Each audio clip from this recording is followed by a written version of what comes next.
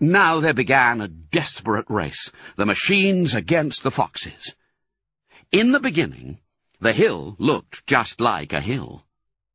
After about an hour, as the machines bit away more and more soil from the hilltop, it looked more like a large bump in the ground. Sometimes the foxes would gain a little ground, and the clanking noises would grow fainter, and Mr. Fox would say, "We're going to make it, I'm sure we are." But then, a few moments later, the machines would come back at them, and the crunch of the mighty shovels would get louder and louder.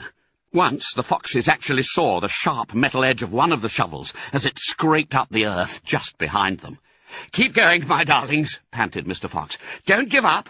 "Keep going!" the fat Boggis shouted to Bunce and Bean. "We'll get him any moment now." "Have you caught sight of him yet?" Bean called back. "Not yet," shouted Boggis, "but I think you're close." "I'll pick him up with my bucket," shouted Bunce. "I'll chop him to pieces." But by lunchtime, the machines were still at it, and so were the poor foxes.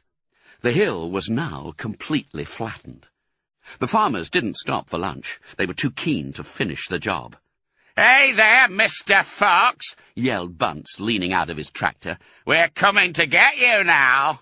"You've had your last chicken," yelled Boggis. "You'll never come prowling round my farm again." A sort of madness had taken hold of the three men.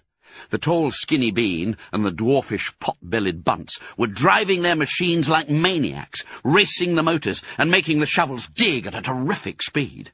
The fat Boggis was hopping about like a dervish and shouting, "Faster! Faster!"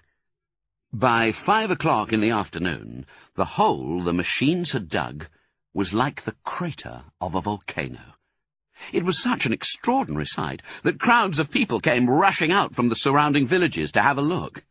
They stood on the edge of the crater and stared down at Boggis and Bunce and Bean. "Hey there, Boggis, what's going on?" "We're after a fox." "You must be mad." The people jeered and laughed. But this only made the three farmers more furious and more obstinate and more determined than ever not to give up until they had caught the fox.